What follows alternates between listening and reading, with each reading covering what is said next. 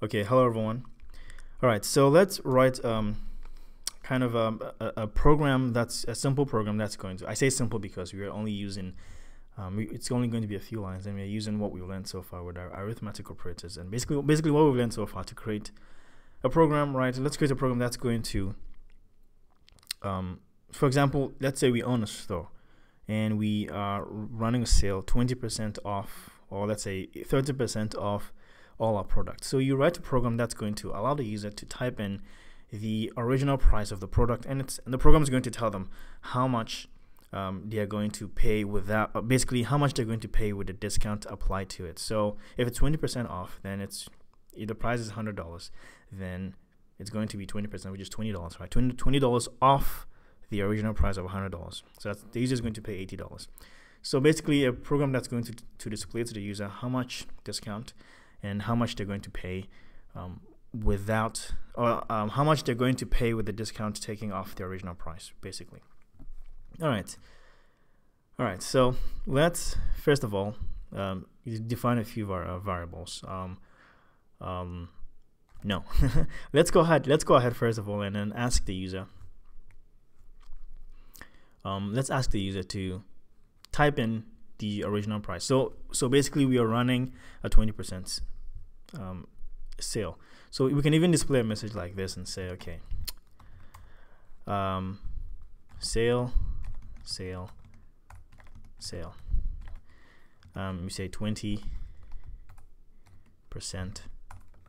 off all products. Rush in now. Something like that. So this is just going to be displayed. When I run this, you're going to just see exactly that. And then we move on to the next thing we want to do, which is we're going to ask the user to enter, using the input function, to enter the product that they want to know, basically how much it is with 20% off that product, right? I hope you get me. So they enter the original price of the product, and then the program tells them how much they're going to pay with the discount applied, right? All right, so we tell them, please enter the original price of any product.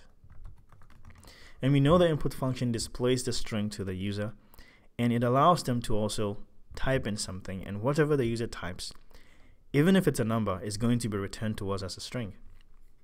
All right, so first of all, because it's going to be returned to us as a string, we have to store it in a variable, right, as a string. So I'm going to name this variable user input string, right? So whatever the input function returns is going to be stored in this variable user input string. But we know the user is going to type in most likely a number, right? Because we are telling them to type in the original price. And so we need this value converted to a number, because the input function always returns a string.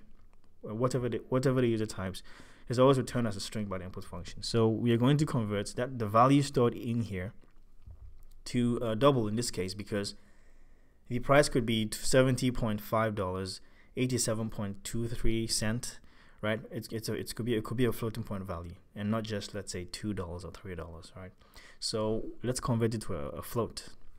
And so we know we can use a float function to basically converts the content of user input string. So the float function takes in the parentheses this value user input string, okay, the content of user input string, as an argument. So we are passing the value of user input string into basically these parentheses. We're giving it to the float function, and the float function is basically going to take the content of it and then convert it to a float. And then when it's done converting it to a float, it's going to give it back to us. It's going to return it back to us and say, okay, here you go, I've converted the content of this variable user input string to a float, so here you go. And so if it's giving it back to us, if it's returning it back to us over here, then we need a variable to accept it. And so I'm going to create a variable to store that value, and that value is going to be the original price. I'm even going to add the name user to it. So user original price. All right. So we are converting everything stored here as from a string, to a float using the float function, and then the float function is going to give it back to us. It's going to return it to us, And so we are storing that value that the float function is returning to us into user original price. All right. Now to calculate a percentage, 20% of this value, right? We know 20% on our calculator over here, right, is 20 divided by 100. 20% is the same as 20 divided by 100. That's 0.2, right? 20 out of 100. Okay, it's the same as 20%. 20 out of 100, 20 divided by 100 gives you 0.2. So you can either directly type in 0.2, or you can do the math in here. Let's kind of break it down, right? So we want to calculate the discount, right? And the discount is going to be basically 20% of our original price. And so the way you do it is, we know 20% is the same as 20 divided by 100, right? So 20 divided by 100, I'm going to surround it with parentheses because I want that to be calculated first, right? So 20 divided by 100, so 20, this is the same as 20%. So 20% off, you can read the multiplication sign as off, right? 20 divided by 100 times, you can read it as off. So 20 divided by 100 times the user original price. All right, so 20% off, you can read the multiplication sign as off, user original price. But basically we are multiplying, this is multiplying, this is the multiplication sign. So 20 divided by 100 of the user original price, and we know this is going to evaluate to our discount. How much we're going to be getting off the original item. So this is going to be our discount, so we need to store it in the appropriate variable. So I'm going to create a variable called discount and store that in there. All right, and then we are going to create a variable. Okay, we need to tell the user how much they're going to pay with the discount subtracted from it, right?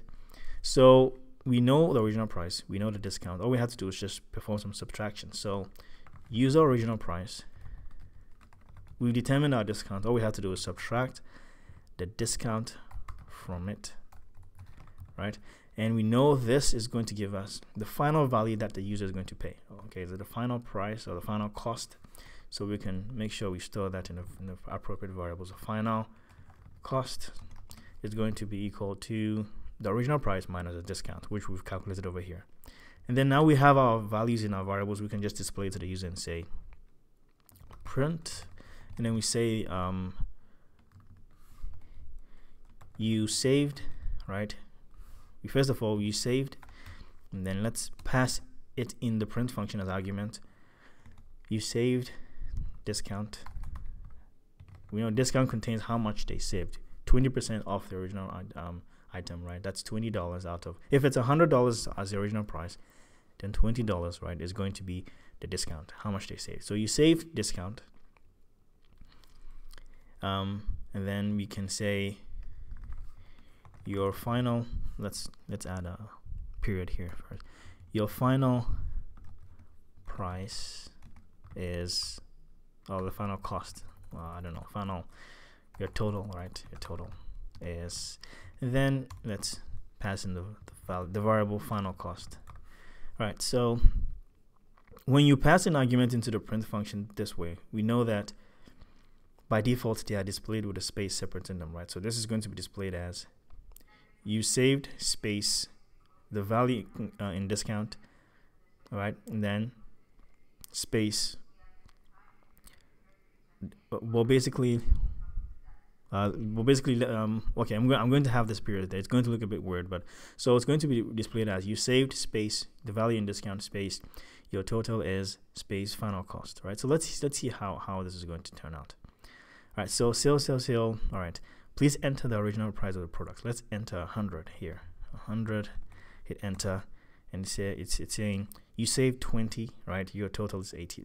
Now because we are not really formatting these values as monetary amounts, like we don't have the commas in here, we don't have the dollar sign in front of it, so it's not really looking like a dollar, right?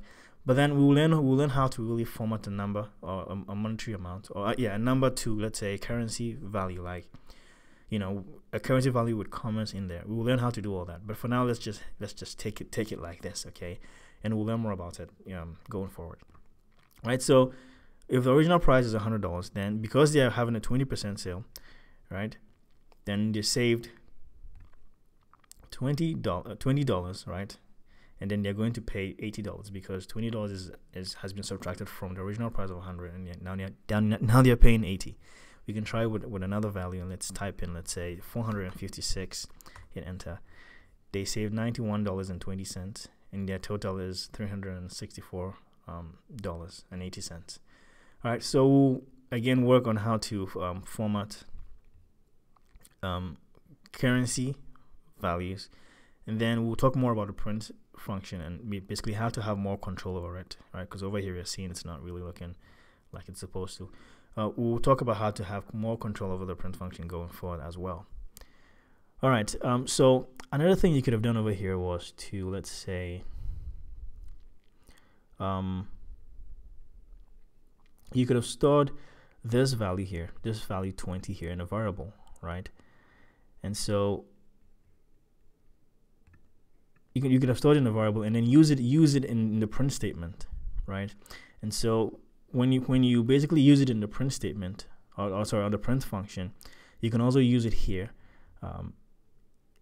basically in your discount, so that basically when you change the discount in one variable in one place, it's displaying in the print function. At the same time, it's using the actual value that's being displayed in your discount calculation, right? So don't worry about all that, but we can make our programs even more better with certain enhancements, and we'll see more of them going forward. All right, so this is just like a fun little program to have a better understanding of math operators, and basically most of what we've done kind of so far. All right, I know I'm talking a bit fast, but yeah, sometimes I get really excited, but all right, just ignore me, and I hope you understood this. If you have any questions, please comment down below, and I'll do everything to respond to them. Thank you very much for watching. Take care of yourselves, and I'll see you next time with the next video. All right then, bye-bye.